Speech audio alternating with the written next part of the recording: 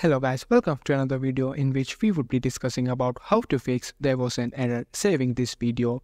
Please try again later on iPhone. Are you having trouble that you're receiving an error message which says there was an error saving this video and please try again later on your iPhone while taking a picture or a video on your device or saving an external video file?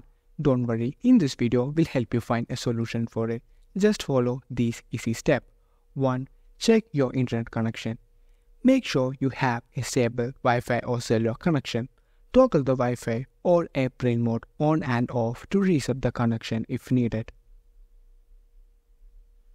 2. Restart your iPhone. Press and hold the power button and volume button until the slide to power off slider appears.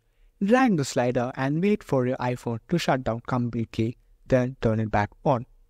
3. Update to the latest iOS version. Go to Settings, General and Software Update and make sure that your device is up to date.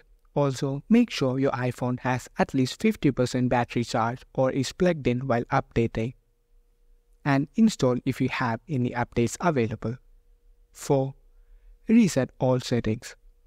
Go to Settings and General and scroll down till you find Transfer or Reset iPhone. Then click on Reset and select Reset All Settings. This will reset all your settings without deleting your data. 5. Free up storage space.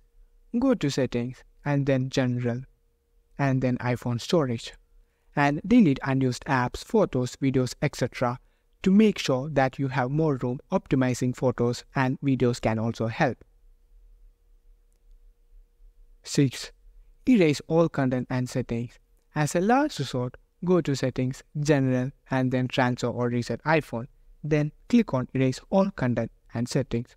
This will wipe your iPhone clean, so make sure to back up your data first.